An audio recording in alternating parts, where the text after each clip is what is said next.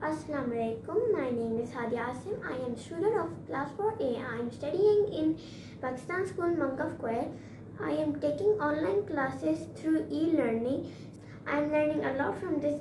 I have learned about system unit, that is CPU. It is also called brain of computer. We can divide its part into two categories. Let's have a look over it.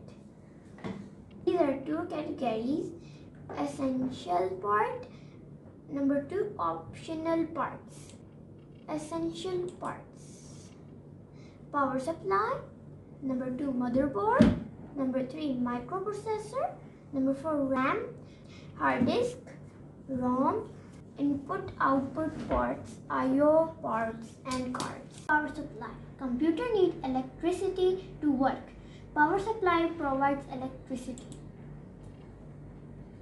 Motherboard provides a platform to attach the other parts, like this. Microprocessor controls and processes all the activities of a computer. This is the microprocessor. This is the RAM. Hard disk provides storage area to save the data and computer programs for future use. This is hard disk. ROM, read-only memory. ROM is a permanent memory of a computer. This is ROM. Input and output port. Port and card provide option to attach the external device to the computer.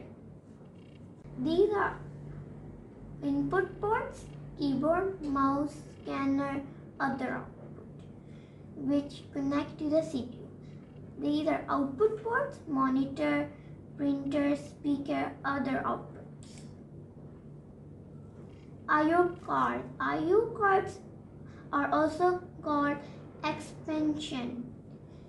These are the pictures.